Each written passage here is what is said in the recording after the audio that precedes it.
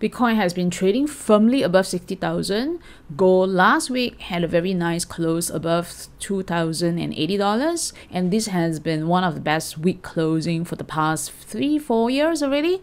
Why are all these limited supply assets going up? I think that we don't really have one single reason to provide for all this explanation, but what I like to do here in this video is to give you my viewpoint from the point of US Treasuries, US dollar, and why potentially we might be seeing these assets, for example Bitcoin and gold, continue to move up, and how from my point of view that you can invest in gold long term. First, let's talk about the inverse relationship between bonds and bond prices.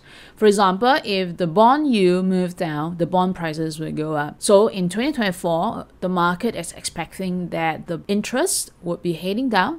Hence, the bond price will be moving up. Investors seek yield, the income generated by bonds. Same thing, for example, if we put money inside a fixed deposit, what you're looking for would be the interest rate. Now, if US interest rate is to drop, then the newly issued treasuries would give a lower yield. The investors would be moving elsewhere to look for better investment. But this is not true, because US treasuries, they are seen as one of the safe haven in market. So regardless of how low yield that can be, it is much better, according to investment point of view, to buy US Treasuries, because it's one of the safest instruments in the world, and it's so much better to buy, for example, a junk bond.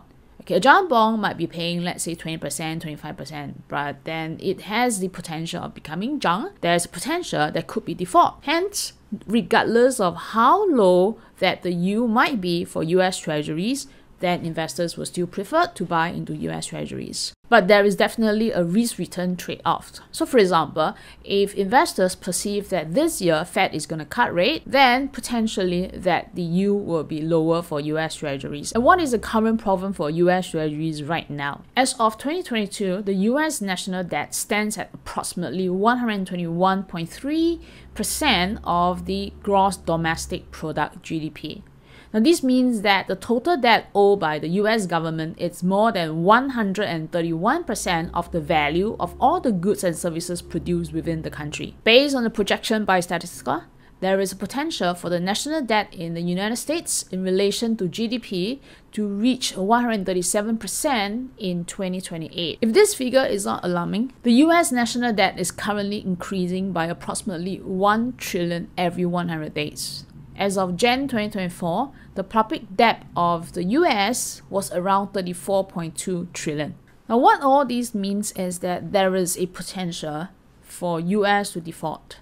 Meaning that I'm not saying that US will be defaulting right now, but with the huge debt, the market is scared that US will default. Now, if US is to default, then what will happen to US dollar? There will be a flight of safety. There will be a flight out of the US debt, and US dollar will in turn be dropping. And if you don't want to hold US dollar right now, and if you're projecting that in the future that the US might default or have a higher chance of defaulting, or aren't we going to diversify into other instruments which are hard assets, which are assets that give us and retain value over a period of time, such as to buy into gold, which is limited supply. So this is one of the core reasons, I think, personally, in my opinion, that the hard assets, okay, those especially with limited supply, they are rising in value right now. As investors, if you are looking to hedge into inflation, we know that gold is a good instrument. And if you look at the added